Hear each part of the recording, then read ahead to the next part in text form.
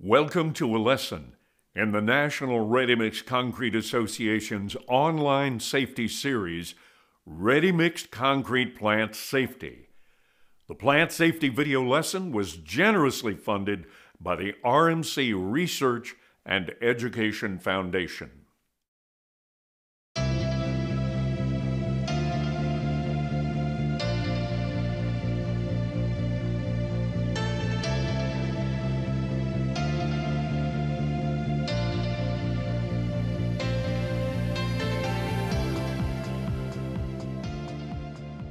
There is a lot of activity at a ready-mix concrete plant.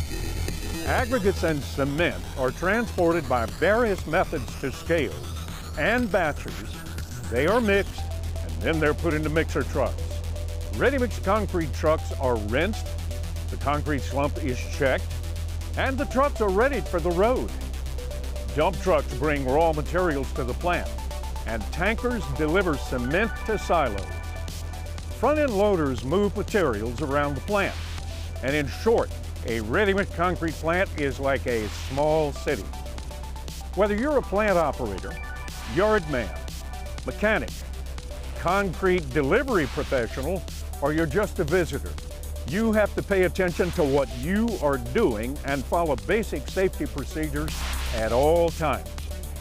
In this video, we will cover plant-specific safety, including plant vehicle traffic, wearing the proper personal protective equipment, general plant safety signage, prevention of slips, trips, and falls, general plant safety inspections, lockout and tag out of power sources, and plant housekeeping, and much, much more.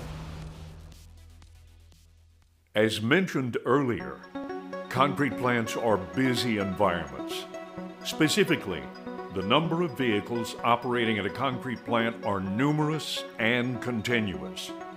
Throughout a typical workday, there are any number of vehicles moving about, including concrete mixer trucks, cement tankers, aggregate haulers, company and personal vehicles, forklifts, front-end loaders, and other industrial vehicles. All personnel at a concrete plant should constantly have their eye out for moving vehicles, whether entering the concrete plant property, exiting a structure at the plant, or simply working in the plant's yard. Also, personnel should be aware of the special dangers of trucks that are backing. As well, look out for and obey any and all signage for designated walkways inside and outside of the plant. And finally, remember, make sure you give all vehicles the right of way. Depending on your job and work assignment at a concrete plant, the PPE that you should wear will vary. As a certified delivery professional, a hard hat, safety vests, safety glasses, chemical-resistant gloves, and the appropriate safety shoes need to be worn. While performing the duties of a yardman or laborer, a hard hat, safety vest, safety glasses, and appropriate safety shoes will be required. Additionally, you may need hearing protection, a respirator, and work gloves.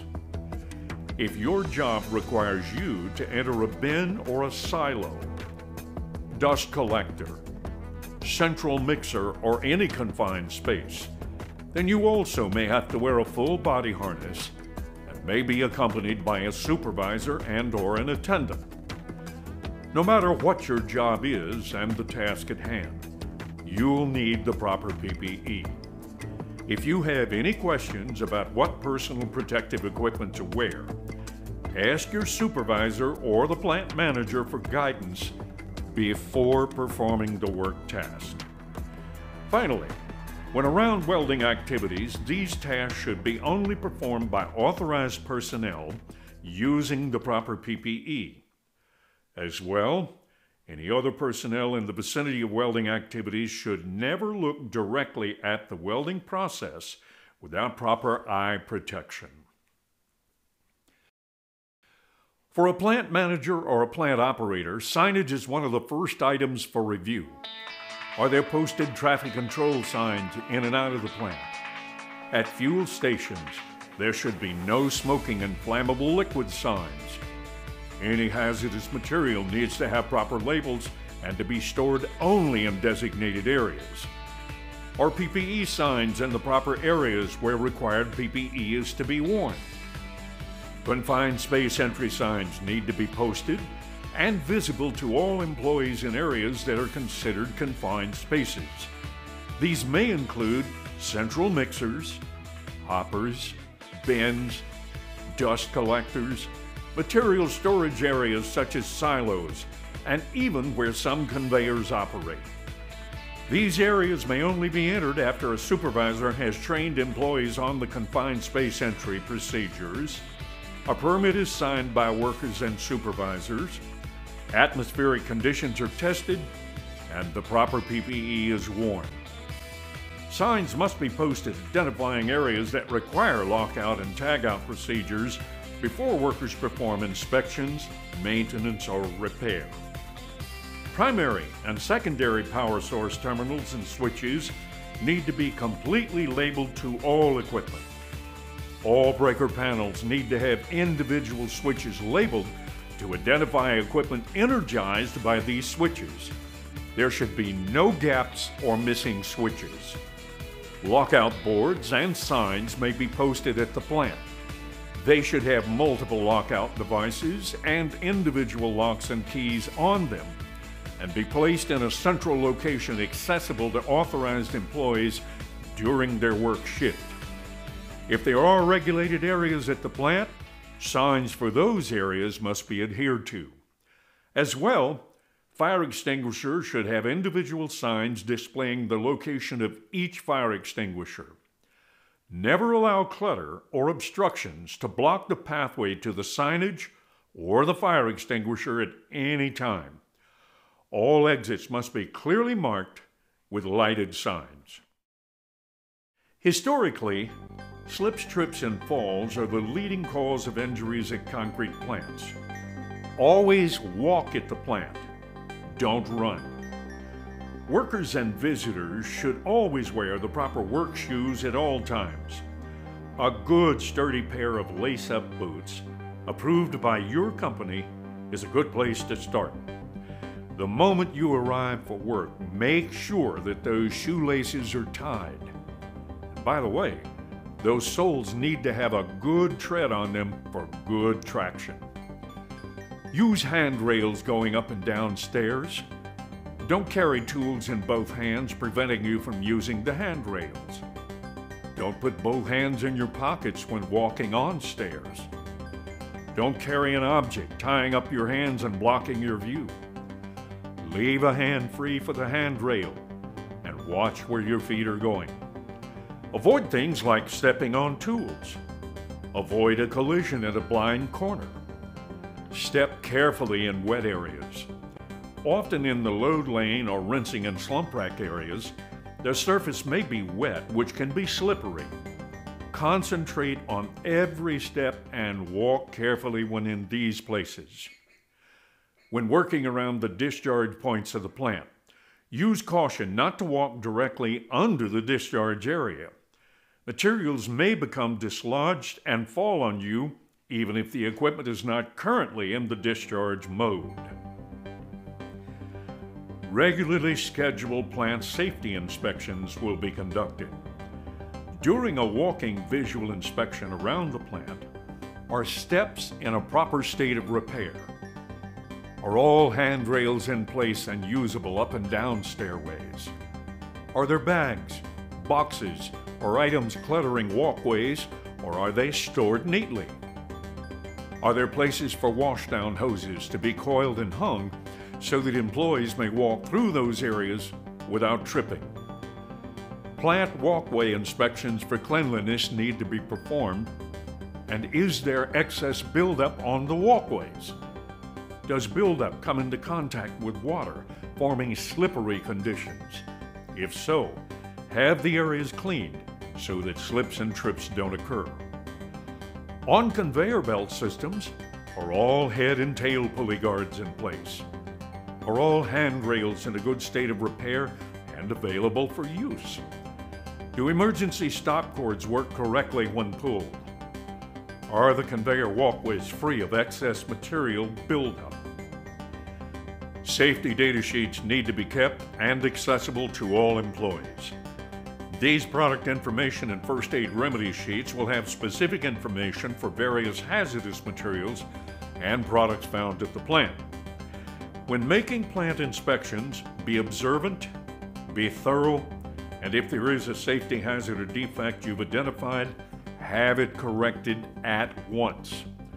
Other areas of particular concern for regular inspections include, but they aren't limited to, aggregate storage areas, confined spaces, dust collection systems, compressed air systems, maintenance shops, warehouses, admixture and color storage areas, cement and fly ash filling areas, truck washout areas, and outside lighting.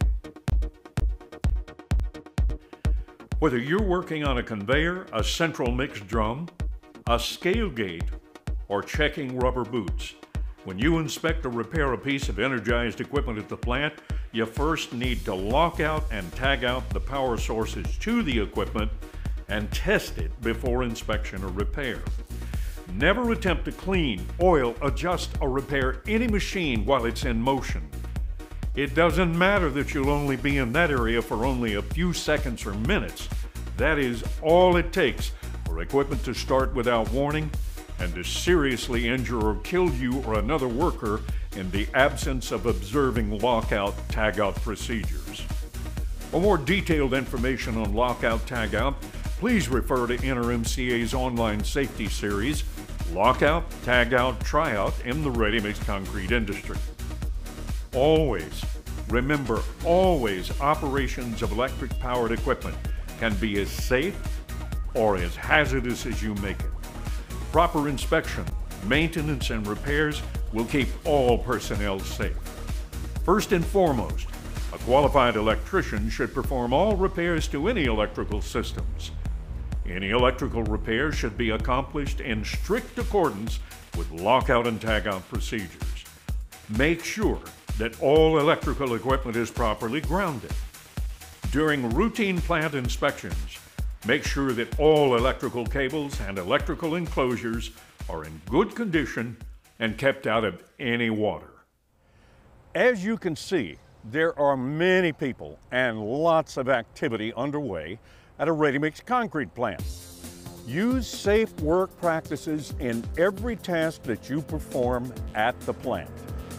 If you have any questions about safety procedures or tasks, ask your supervisor or the plant manager for instructions before performing these tasks. What we want to leave you with is this, that safety in the workplace is about making sure that each and every worker gets home at the end of the day the same way that they started, healthy and alive. Adhering to sound plant safety practices is just one more way to ensure this happens. NRMCA would like to recognize its affiliation with the Concrete Plant Manufacturers Bureau and its members. The member companies of the CPMB are the NRMCA preferred suppliers of concrete plants and concrete plant equipment. CPMB is an independent nonprofit organization. Its members are the manufacturers of concrete plants, controls, plant mixers, and air quality equipment for the concrete industry. These members are committed to your success, and they are definitely committed to maintaining safe plant operations. Now, for more information about programs offered by NRMCA and CPMB, please call or visit them online. Thank you for joining us for this short safety series lesson on ready-mix concrete plant safety. We also give special thanks to Cheney Enterprises of Lorton, Virginia, and Superior Concrete Materials, a U.S. concrete company, Lorton, Virginia, for graciously allowing us to film at their plant.